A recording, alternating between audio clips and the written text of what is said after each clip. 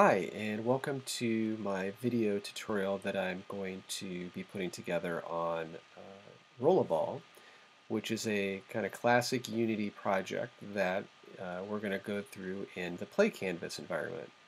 Now, I can't take credit for a lot of this. I'm going to hope I pronounce your name right. Felipe Vaillancourt. He put together a port of the entire finished Unity Rollerball project in PlayCanvas. He didn't have directions on how to create it, and so I thought in this video series I would go through how you could put together each of the individual components. So just some background, Unity is a professional grade 3D development environment. Uh, it does require you to install it on like a Mac or a PC to use it. PlayCanvas is a web-based HTML5 3D development environment, which is really pretty impressive considering the technology that it's built on. So to get started, what you're going to want to do is go to the playcanvas.com website. You're going to have to sign up. And when you sign up, you've got a couple options. You can provide your email or you can use your Google account if you have one. So I'm going to assume you've gone through that process. And once you get in, the page you'll start on will actually be your home page, and it may look something like this. There's nothing on here of interest that you really need to look at initially. Where you want to go is your projects page. And what you'll see is an example project that you could open, and it'll walk you through some of the features of PlayCanvas. I have deleted mine already. What you see here is the finished version of Rollerball that I implemented based on Felipe's kind of construction. You can also see here there's a limit on how big your projects can be. It's a maximum of 1 GB in total usage.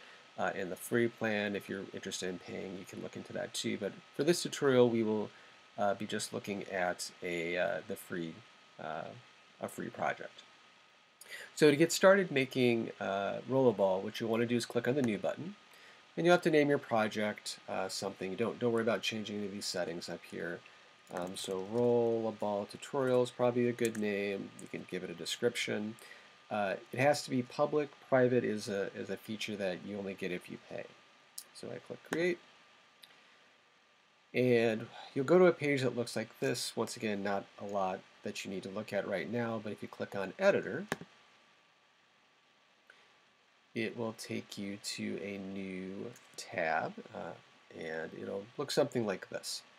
So in a 3D project, you can have lots of different scenes. Right now, there's one scene called Untitled, which I'm going to click on, and I don't like the name Untitled, so I'm going to go ahead and click on Untitled again, and I'm going to change it to be Main, because that seems like a much better name. So let's talk a little bit about what you have here and just demo some of the changes you can make. On the left side, this is the hierarchy that shows you a lot of different pieces of the environment. So there's a camera. If you click on it, what it shows you is there's two views. The perspective view just shows you sort of like you're God and you can see everything in the world. The camera, if you click on it, it shows you in this little box what the camera will look like in the game. So that's sort of like the player's perspective. If you click on the box, it'll actually change the main window to be from the camera perspective. If you click on camera again and go back to perspective, you can go back to sort of your God view. So that's important. If I click around here, you can see that I'm moving around in the world by clicking and dragging, but it's actually not changing the camera perspective that the player will have in the game. And there's lots of things in here we could change. For right now, we'll just leave it for now. You can see on the right side all these features. Just let's leave them be.